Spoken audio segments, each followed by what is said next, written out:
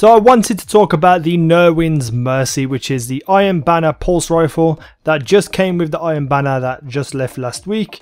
And I just said just about 7 times. But anyway, I wanted to do like a mini review on this weapon because I made a video last week saying that this is the most important Iron Banner of year 2 because this weapon may disappear and they may replace it with new Iron Banner weapons. And Nirwen's Mercy is an incredible pulse rifle. But right now the meta is the faster firing pulse rifles like your Hawksaws. So the Nirwen's Mercy doesn't do as well as those weapons, but it's good to have this in your back pocket in case they ever do buff the slower rate of fire pulse rifles. But this weapon is still usable as it is right now. It looks cool, it looks amazing, and the one that came from Iron Banner last week had a full stability roll, meaning that this weapon fires like a laser.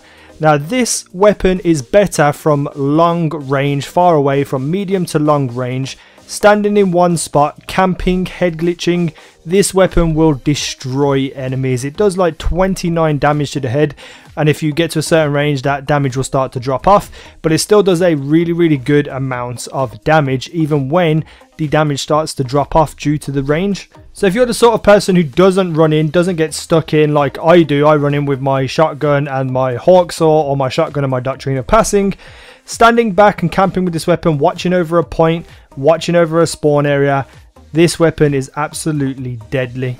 With the max stability, this means once you start to fire at them, if you are at precision height and your first clip absolutely destroys them precision wise, your second clip will automatically be at that level because the gun doesn't move or bounce pretty much whatsoever. Meaning you could possibly kill people before they even realize where you are and where you're getting shot from, which is always a good thing to have in your back pocket. So you could just go and get a vantage point, kill some enemies, get some enemies down, and then gain advantage in the map, allowing you guys to move up, spawn kill, or even capture that B flag and such things so you can play the objective.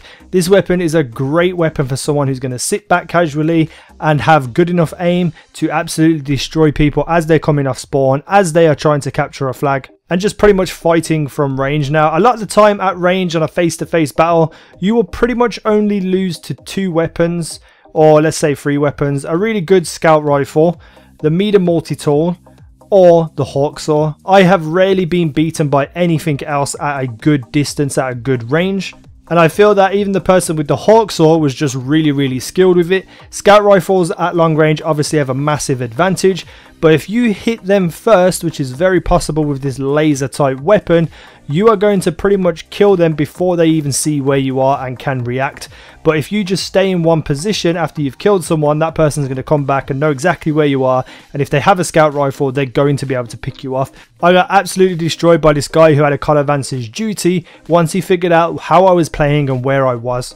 But all in all, I would put this weapon in the top 5 Crucible weapons, maybe 6 and then another top 5, but you know, it's definitely up there with all the other weapons, and it's good to have in case they replace these Iron Banner weapons with new ones, and if they ever do buff the slower rate of fire pulse rifles, this weapon is going to be awesome. So I really hope that you guys manage to get this and to get to rank 5 and have enough legendary marks to buy it. I love this weapon. I love sitting back with it when I don't want to rush in. But let me know down below what you think of this weapon, if you have it, if people are using it against you. Do you find it frustrating? Do you find it annoying? Do you think it needs to be buffed?